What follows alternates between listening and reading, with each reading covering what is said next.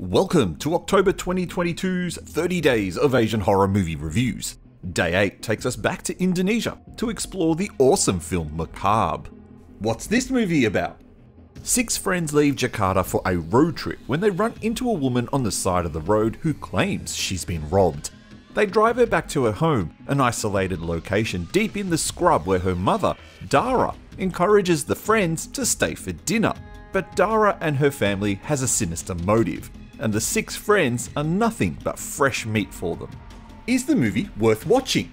I took a punt on this movie when I was at the store buying some Blu-ray discs. An interesting cover and a $2 price tag was all the convincing I needed. And honestly, I would have paid 10 times more for this film, considering the amount of entertainment it provided.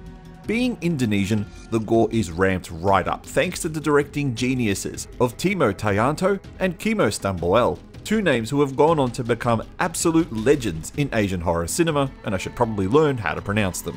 If the sight of blood makes you faint, you're best to avoid it. Otherwise, everyone else is in for a bloody and thrilling good time.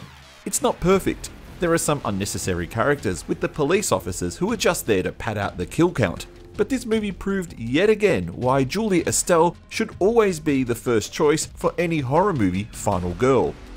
Using my patent pending ghost rating, which stands for great horror or stupid trash, this movie scores 4 ghosts. High on gore, high on thrills, and high on entertainment. The perfect Saturday night horror movie choice.